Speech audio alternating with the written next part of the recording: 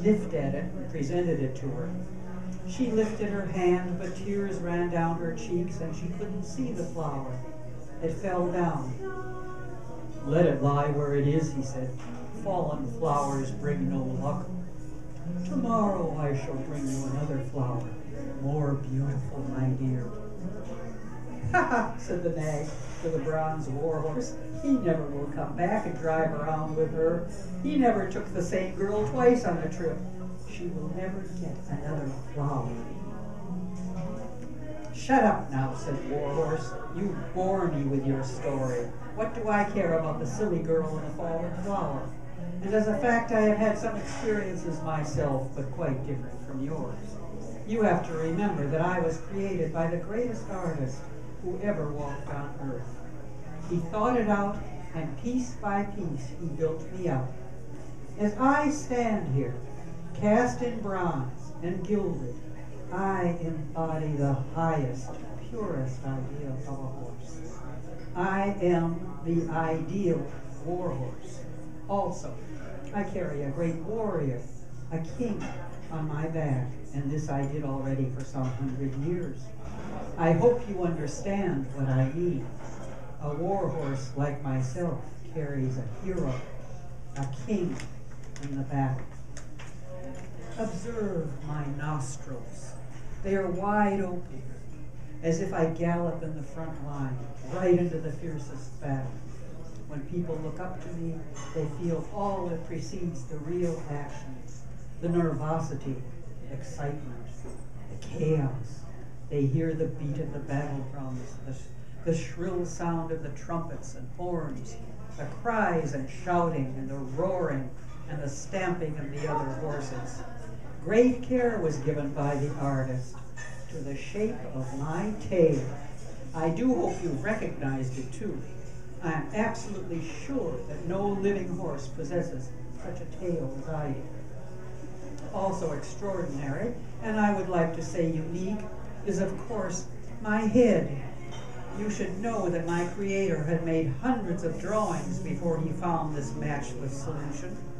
It's most characteristic, very expressive. I'm rather pleased with it.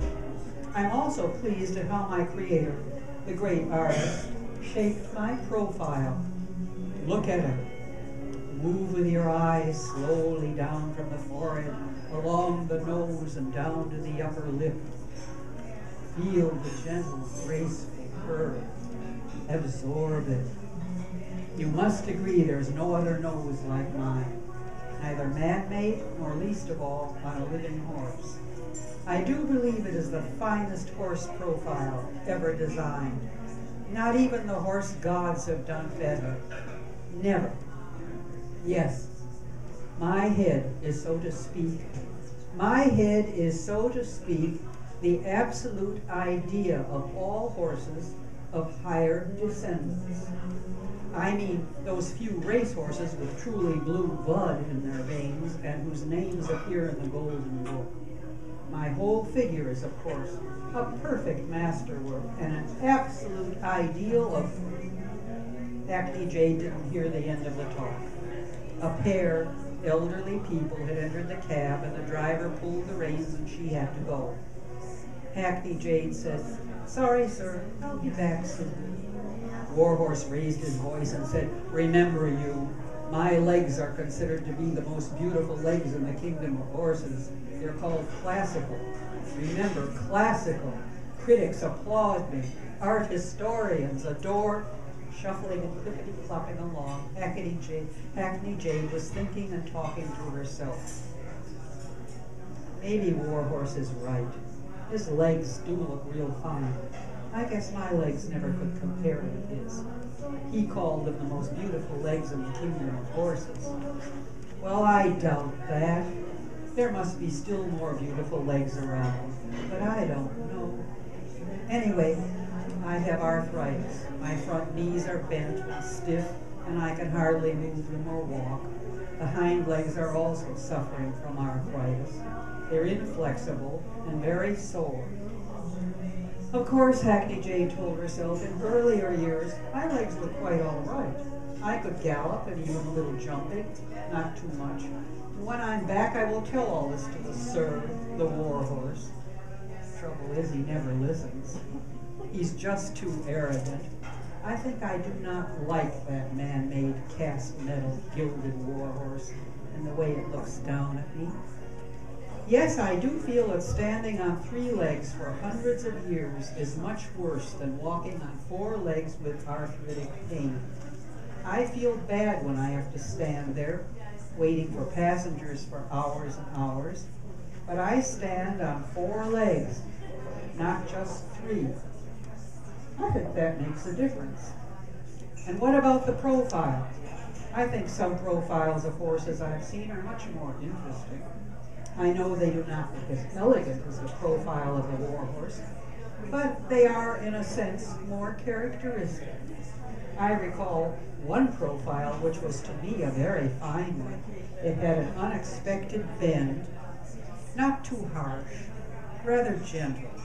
And as I learned later, it was the result of a fall, the nose bone fracture. Well, it was an outstanding profile. How charming.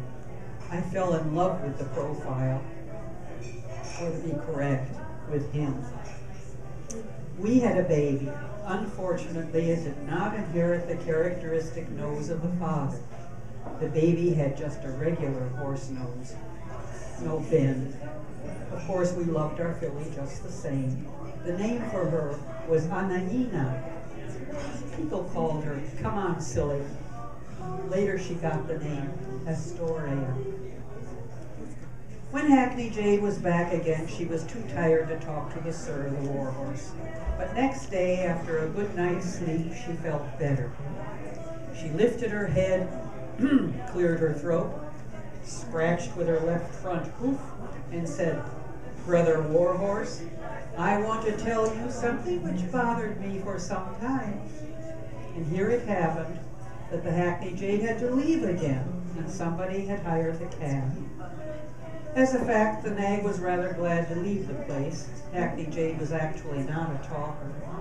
On the other hand, she was easily tired, often just too hungry to listen to another tirade of the bronze horse. It was always the same story, and just plain boring. Trotting along, Hackney Jade contemplated about Warhorse. She told herself that a true horse was, after all, had a father and mother. And did he, the Sir Horse, the war horse, have them? No, there was no father, there was no mother. And how can one understand the fact that a human being, a so-called artist, had created the war horse? He was made from carefully selected parts based on intense study of actual living horses. So it's a well-planned construction, a so-called ideal creature. It's a known fact, minimum to horses, that there is always a slight chance that some accident occurs, that an offspring doesn't turn out as expected. 2 racehorses do not make a super racer, and very often the offspring is not particularly good at all. I mean in point of speed. It may have some talent in other ways, but it lacks speed, endurance, proper coordination. Actually, these so highly praised monument horses, like the ideal war horse, stand and wait until time, rain, wind do their destructive job. Or as it happened during wartime, bronze monuments are melted down and recast into cannon barrels. When I go back, I will tell the bronze horse exactly how I feel. I am glad that I can move around, even from time to time only, but it's moving. In short, there are limits. The same applies to horses made by man. I just can't believe in man-made horses at all. Those horses are artificial. They're based on strange ideas. Most important is the fact they're made to remain standing on some foundation of stone, polished or rough. They're cast in metal or carved in stone or wood. I understand that some are even made of plaster of Paris. What a disgrace.